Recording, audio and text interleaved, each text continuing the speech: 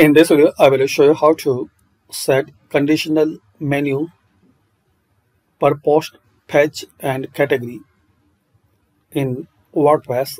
So search this plugin, Conditional Menu.